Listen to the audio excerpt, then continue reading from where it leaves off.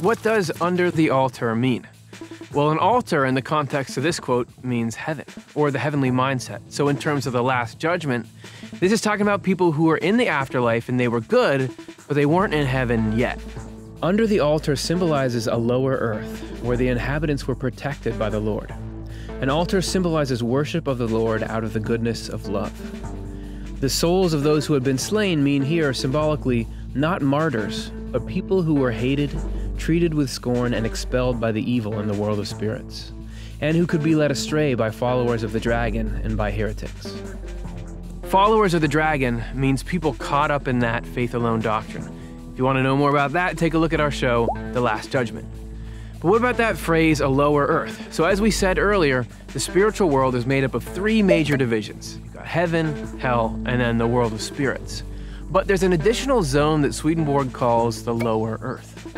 In our diagram, we're just showing one place, but it seems like there's a variety of lower earth regions scattered around. So since all these levels are interconnected, goodness in the world of spirits is supposed to act as the foundation for heaven.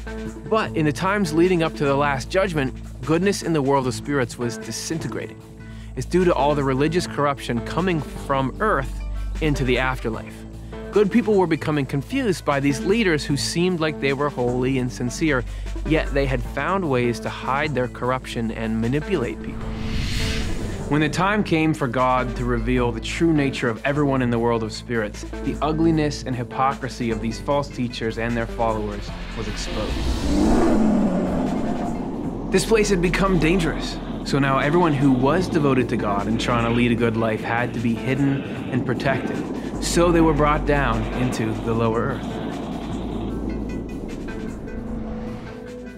And this became a temporary safe haven for these people. Since the souls were under the altar, it is apparent that they were being protected by the Lord. For the Lord protects all people who have lived some life of charity, to keep them from being harmed by the evil. And after the Last Judgment, when the evil have been removed, they are released from their asylums and elevated into heaven. Hidden away in the lower earth, the goodness of these people could form a foundation for heaven while the world of spirits was such a mess, so they could live there in peace and safety.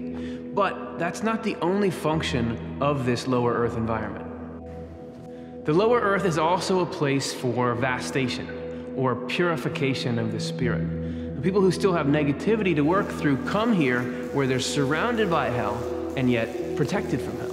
Evil spirits actually can't capture these people, but they can stir up the people's own negativity so it can be exposed, clearly seen, and then rejected. And we actually go through this same thing on earth.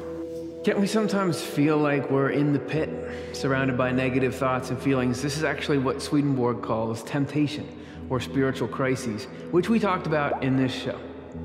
Genuine temptation only happens when there's goodness in us, and then hell wants to attack it. And though we feel in distress, we're actually being protected through the process.